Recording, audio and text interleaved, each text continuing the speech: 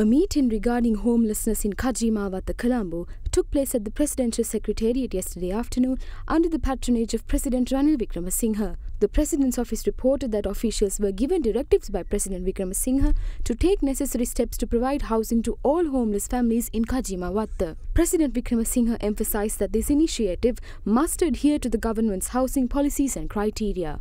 Officials were also instructed to examine underutilized government-owned buildings and lands within the Colombo municipal area, exploring the potential for development and utilization for commercial purposes. Further, President Wickremesinghe underscored the significance of implementing the program through private investments in collaboration with the public sector.